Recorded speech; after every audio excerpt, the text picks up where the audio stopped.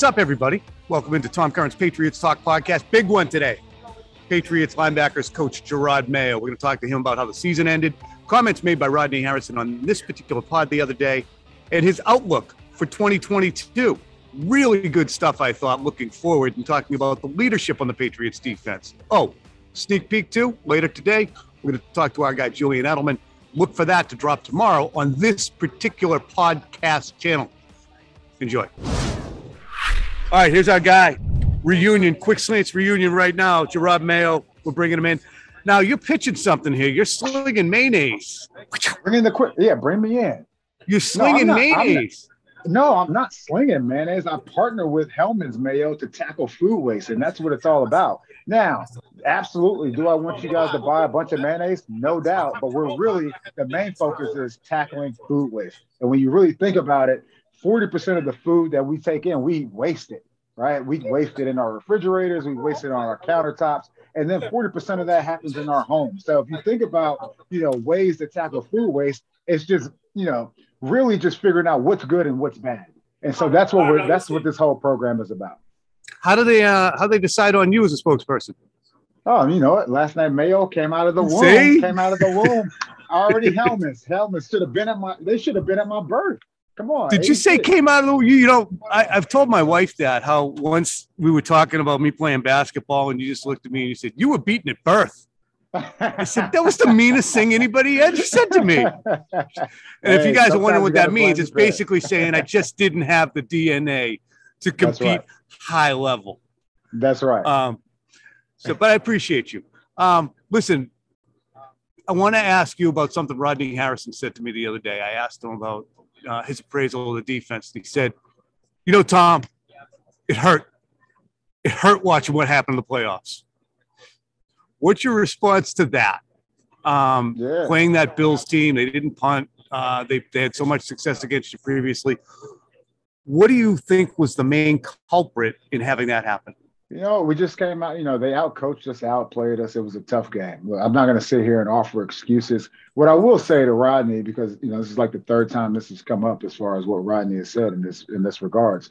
If you zoom out, right, if you zoom out on the season, I understand the recency bias, and that's what he's supposed to do. He's supposed to talk about, the last game of, that we played. And we looked terrible. If you were to look at that game without looking at the rest of the season, absolutely. But if you were to zoom out and really look at the season as a whole, we ended up third in points per game, which is really the most important thing. And I think like 6th or 7th as far as yards per game. And now if you go into a season saying, all right, you're going to have these numbers, obviously the expectation here is you always want to be number 1, but number 3 and number 7 ain't bad.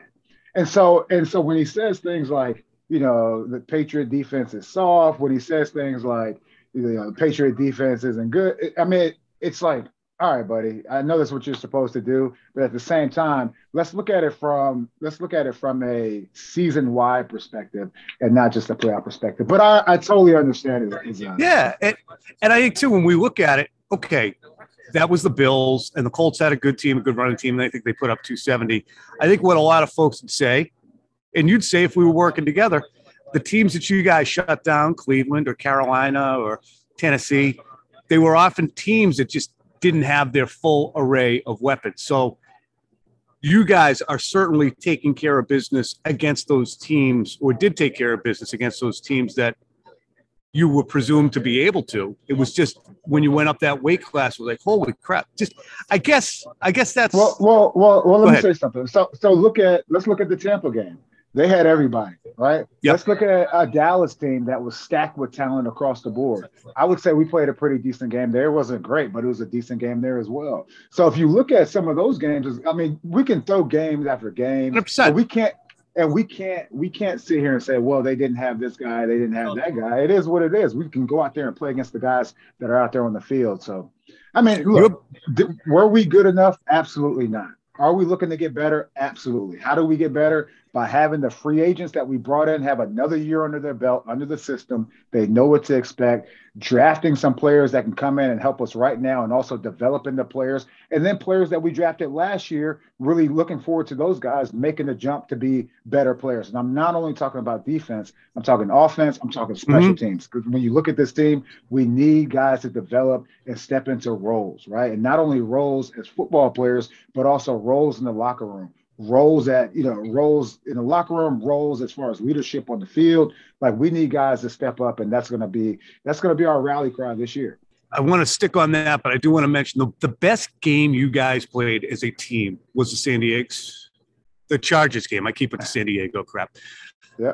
Because even when the offense got bogged down in tight and didn't score on a 4th and goal from the 1, you guys got on the field defensively and you forced a 3-and-out against a team with Eckler, Justin Herbert, Mike Williams, and Keenan Allen. That was a full array of weapons they had. That was the best game, and that's why I think people like me or people who were fans will look at it and say, "See, that's why this team should be the number 1 seed. They're so solid in all those different areas." And then for the last tail portion of the season to end the way it did, is it hard for you guys to zoom out and not kind of suck on that last 5 games and say, wow, we really sucked. We have a long way to go. How do you process it, I guess? Yeah, honestly, as a player, I'll take it from 2 different perspectives here. As a player, you definitely think about that last game and use that as motivation, throughout the offseason as far as training and things like that. From a coach's perspective, you look at that game, but you also have to zoom out, and we'll look at each and every single play, offense, defense, and special teams, and break down each and every individual on the field, play call, situation, and things like that, and really zoom out to see what we can do better schematically. But look, I'll just be honest with you. When you look at that last game, take it off you could put it on me, and I feel I'm okay.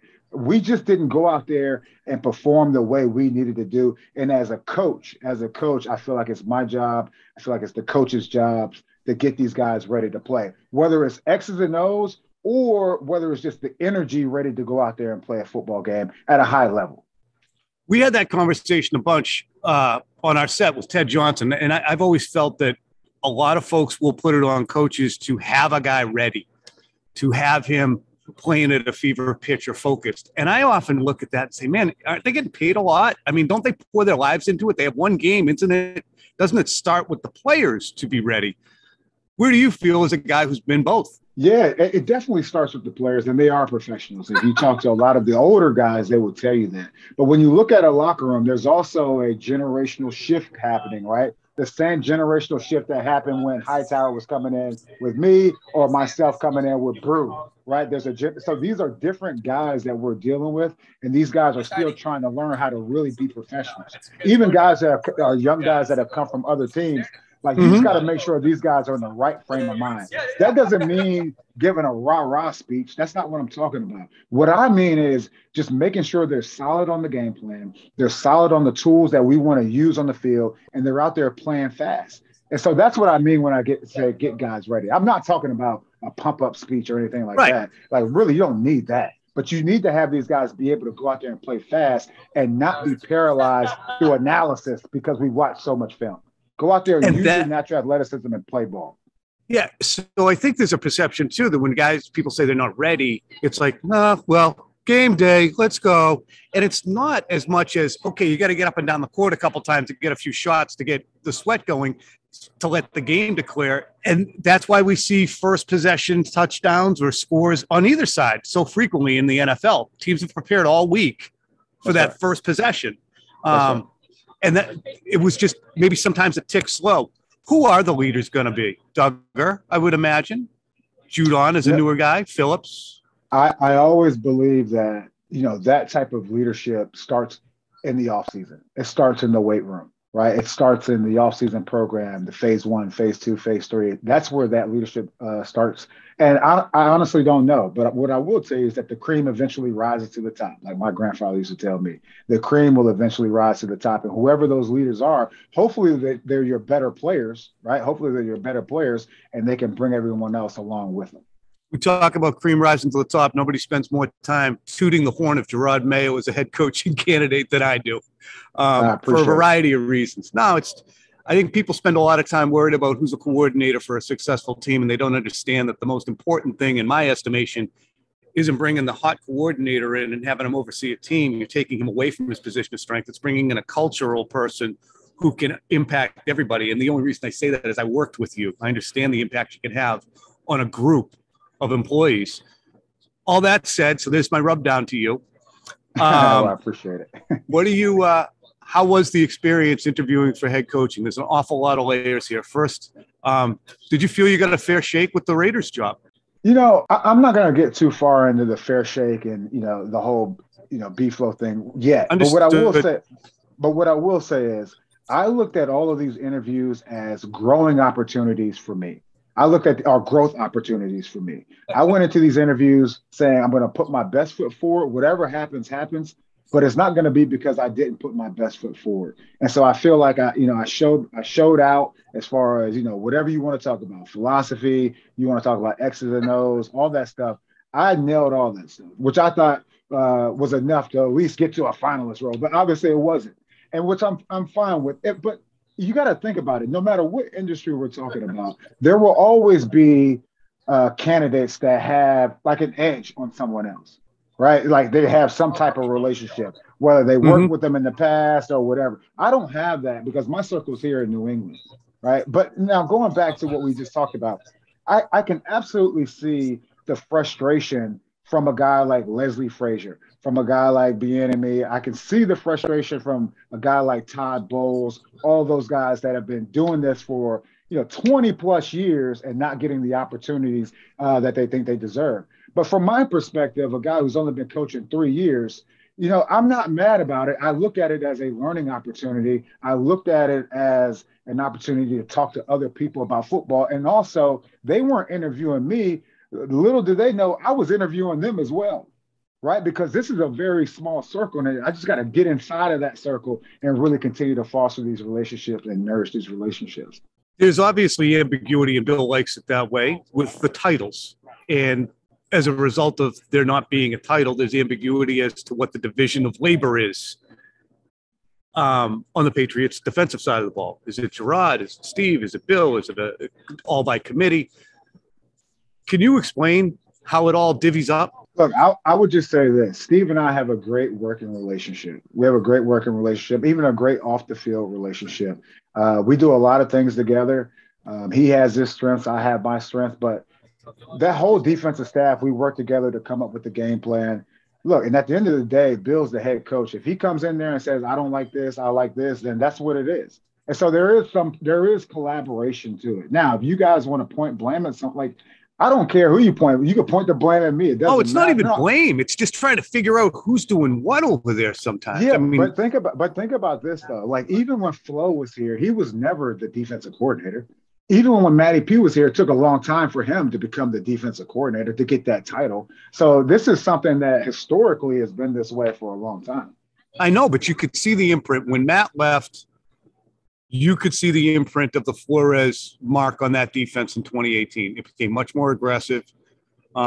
Steph Gilmore was in his second year, too. There were a lot of different factors, but that's right. We're pushing up against the time.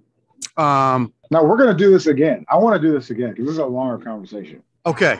Because I guess my last question is, when we look at the quarterbacks you guys have to deal with, Josh Allen, Patrick Mahomes, Justin Herbert, Joe Burrow, on and on and on, what does the Patriots defense need to do or add to deal with those guys? Is it scheme? Is it speed?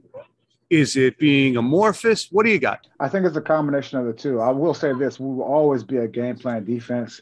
We're definitely always looking to get faster and to get more playmakers on the field. So that's definitely something. They have a lot of playmakers on the offensive side of the ball as well. So we have to be able to match up. We'll see what happens with free agency in the draft. But we have to have the firepower. We have to have the scheme as well.